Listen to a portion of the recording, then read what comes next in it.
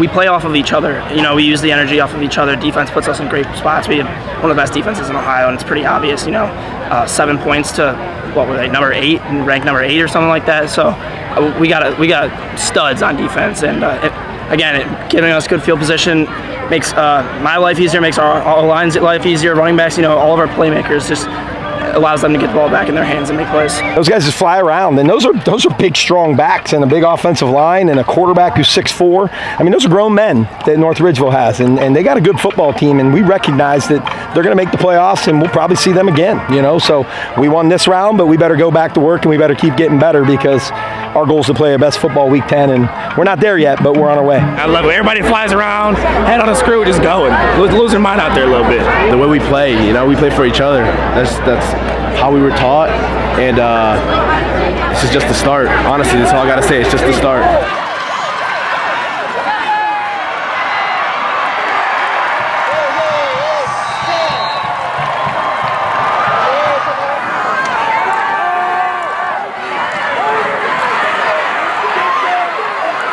Nolan Good is really good, pun intended.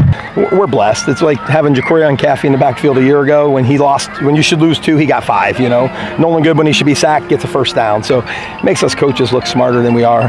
He had one decently quote-unquote bad game, but after that game, he's been 100% almost every single game. He's probably one of the best QBs in the state, so we're glad to have him.